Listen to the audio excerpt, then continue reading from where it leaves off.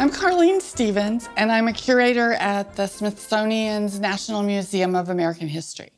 It's hard for us to imagine a world in which there was no recorded sound. And that's the world in which Thomas Edison introduced this machine. Thomas Edison's Tinfoil Phonograph, the earliest machine for recording and playing back sound.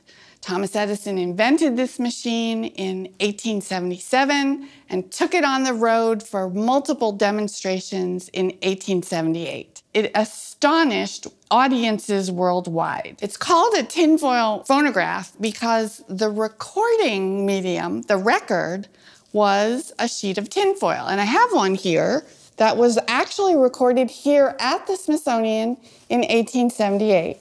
The tinfoil would be wrapped around this drum.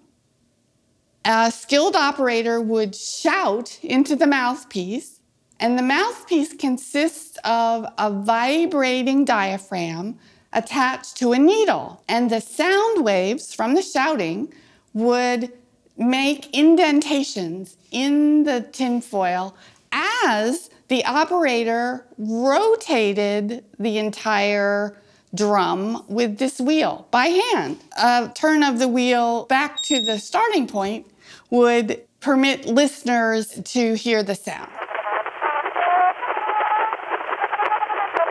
Not exactly high fidelity, is it? But try to transport yourself back to 1878 when audiences saw this machine and heard that sound for the first time. It is the first time ever that many people heard recorded sound. And it's largely the basis of our entire sound recording industry today.